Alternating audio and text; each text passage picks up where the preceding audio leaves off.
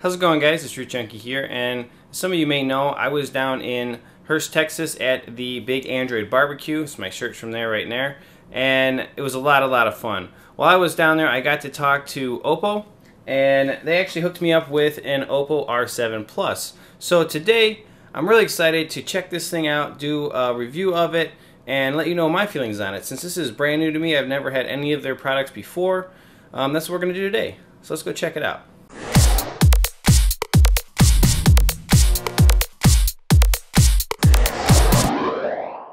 Let's open this bad boy up. So we'll slide out the sleeve right there, set that to the side, and open the box. There you go, there is the device. So this is actually the gold model, which is pretty cool. Let me dump this thing out in my hand. Yeah, check that out. Oh yeah, very nice. So we'll set that on the side right now. Let's see what else we have in here. So we have a SIM extraction tool, and it looks like, ooh, yeah, check that out. I love it when manufacturers do this. I always buy a case anyway, and that's really cool. So it does come with a case for the device. Now, this isn't like some fancy, super expensive case, but it will protect your device. So I'm really happy about that. I like that a lot. That came right there with that SIM injection or extraction tool. So we do have a power brick that comes with this. Now this is a foreign power brick. It's not obviously not a U.S. power brick. But let's see what it does have. We've got, oh my goodness, 5 volts output at 4 amps. 4 amps. Oh my word, that's a huge power brick. That is, yeah, ridiculous. So we'll set that to the side. Then we have our USB cable. So pretty standard, little green in there, which is kind of cool. Nicely wrapped up too. That's actually a very nice presentation. And then we have some headphones with, it looks like a little button for mute or something, and a mic pickup on it. So just standard headphones. I mean, I'm sure they're not anything too impressive, but that is basically everything we have in the box there. Now, something I want to show you guys here, which is pretty sweet, is some of the specs on this thing. So if you look right here on the back, this has a 6-inch device, 13 megapixel rear camera, 8 megapixel front camera. This spec, look at that, battery, 4,000 milliamp hour battery. That's ridiculous. I love this. I love battery life in phones. I love huge batteries. This is like awesome, super awesome. And it does actually say 4,100 down here, and I'm not sure what these little min and type mean. Not certain exactly. I would just say it's in that range, I guess, is maybe the best way to look at that. Maybe somebody can clarify. Right down here, you actually have the different networks, GSM, LTE, different bands that it handles. So you can see that information right there as well. So if you're looking for this maybe as a phone you might want to use, just make sure it's going to work on your network or your carrier. This does not work so well in US. It'd probably work on 3G and below. 4G or LTE, I should say, is probably not going to always work in the US. But look at there, right there, you can look at the bands 1, 3, 5, 7, and 8. So anyway, I did get it working on 3G for me. Put my SIM from T-Mobile in it, and it was functional. So let's check out this device. So everything we've got here is pretty nice. There's the 13 megapixel camera, LED. Does have a fingerprint scanner. Yes, lovely fingerprint scanner. So just like the new Nexus 6P, here's mine in a case. A lot of these devices are going with fingerprint scanners. It's like the wave of security.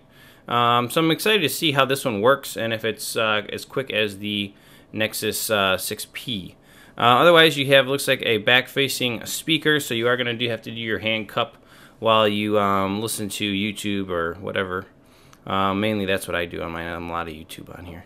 So other than that, flip around the side, we do have our volume up and down right there. So that's going to be on the left with your thumb. Other side, you have your power button, and then you have your SIM tray. So let's actually take a look at the SIM tray. I'm pretty sure, let's see, we'll do it, we'll try it. Yes, yes it does. So this is very cool. So you have a SIM tray, and then you have an SD card slot, or SIM 2. So you can have 2 SIMs, or you can have 1 SIM and an SD card. So I like that. I like SD card storage, and I'm really happy that it is on this device. Otherwise, on the top here, you can see you have a headphone and a mic pickup. There is this different color tint right here on the top and the bottom, which is interesting. I'm assuming that's a different kind of material for the speakers to go through, or not the speakers, but the radios to work through, your cellular radios. The rest of this isn't a brushed, basically like a brushed aluminum. It's very clean, very clean. So there you go. This is a very premium feeling device. It's a little bit heavy, which I actually like.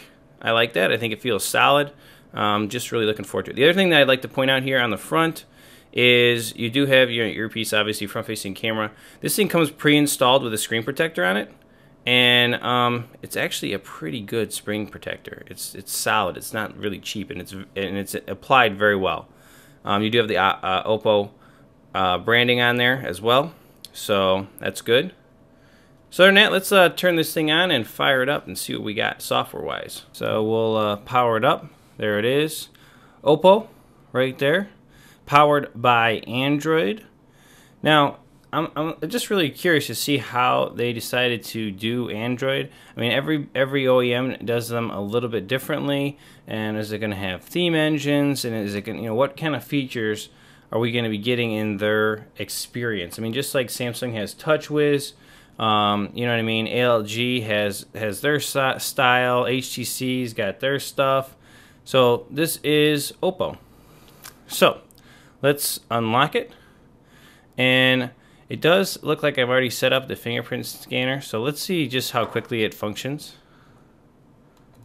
If I can get it. Oop, there it is. Wow, that was pretty quick. You actually can't really feel the fingerprint scanner like you can feel it on the Nexus 6P. It's at least for here because of the case, it's just always very easy to find it. This one's very flush. You don't really feel it when you touch it on the back. So let me just turn up the brightness a little bit. I think it's a little dim.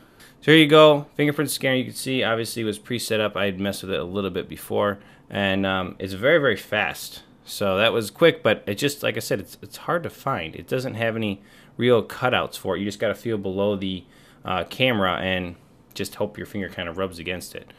So let's go ahead and just kind of skim through this. So you do have a music player here, all dedicated on the one side. And I've done a little bit of setup with this. But let's just check out a couple quick things. So down here on the bottom, you have your home button, your back button, and you have this button. And this brings up this theme engine that's built into it, which is actually pretty cool. What you can do in here is you can click on themes. And you can see there's two different themes. Let's just, like, for example, click on basically it's like the stock Android theme was what I would call it. And it'll go ahead and apply that theme. And you can see this experience looks very much like stock Android. Even the wallpaper is that stock Android look. You can hold down the screen and get back to themes as well. Go back, you can apply it again, back to the original other theme. And I know you can even come in and look for more themes. You also have effects. So if you want to change the way your wallpapers transition, you can do that. So here's card effect. So see, it shows it to you. There's a flipping. It's actually really cool the way that you get previews of this. Now, a lot of custom launchers have this already, and even some stock launchers have it. But I like that it's built in to their launcher. So that's just a nice effect. Otherwise, you got wallpapers, you got widgets, and you can apply them all from here. So that's all accessed with this little menu button right here on your home launcher. Pretty nice. Other than that, let's see. The other thing that's weird about their launcher, though, is their apps. And I've actually done something to condense them. Technically, you don't have an app drawer. So what I've done to condense their apps, because I like it better, is I put them all in a folder and I put it in the corner. So it's just like an app drawer.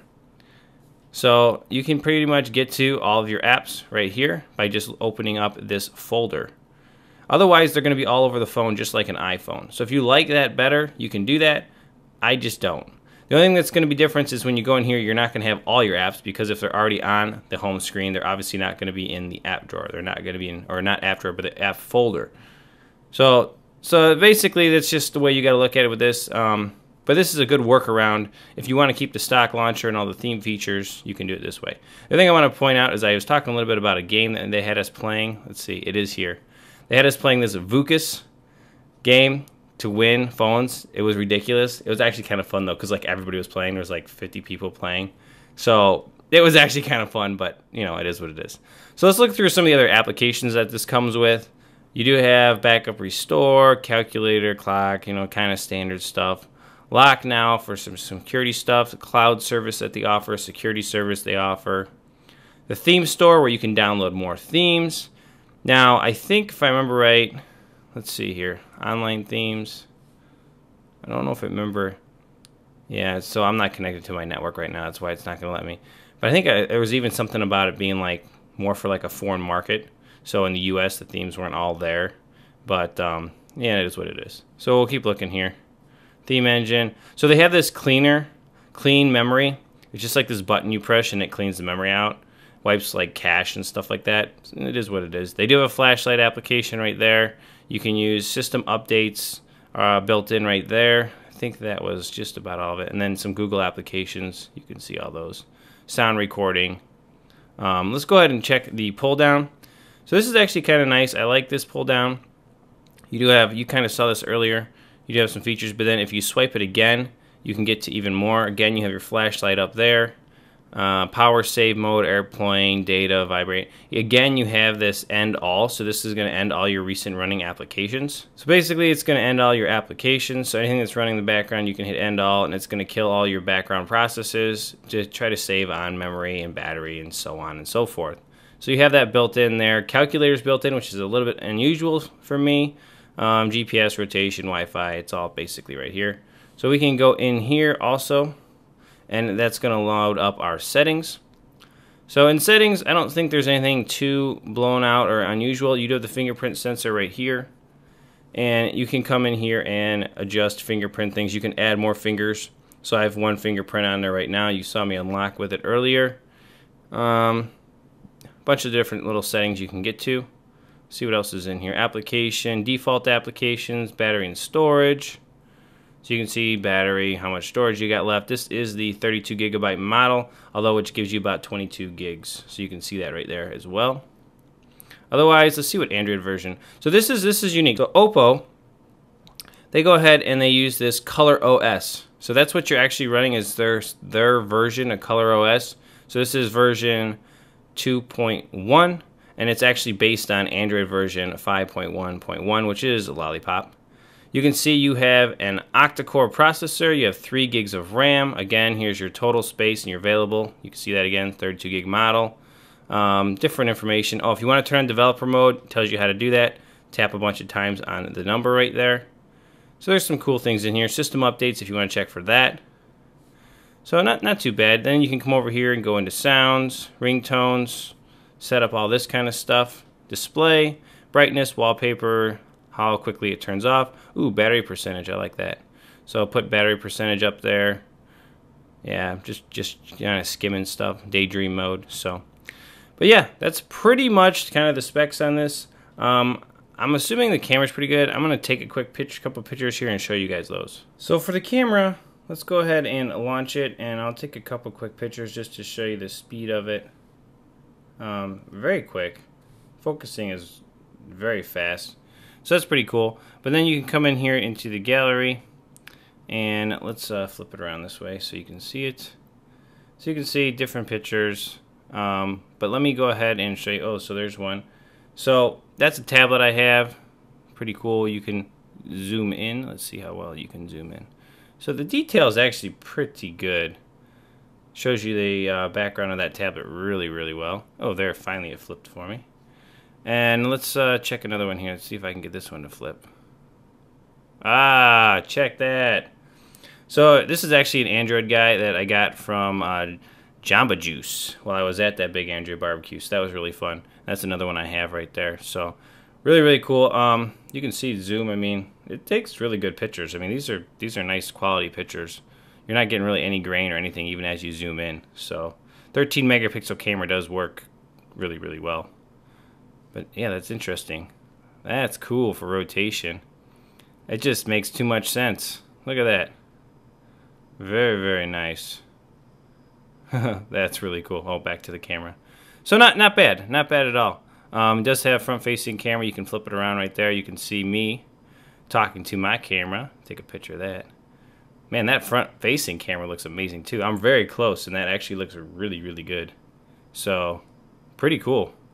Yeah, not bad at all. So I'm looking forward to it. I mean, I want to play with this thing. This is a nice product. Probably going to do some development on it if I can find anything online. I'm assuming I'll be able to find some stuff. We'll see how that goes. But if you're interested in that, let me know. Leave a comment in the video description down below. But there you go. That's going to wrap it up for me and the Oppo R7 Plus. Hope you guys like this review, and we'll catch you in the next one. Root Junkie out.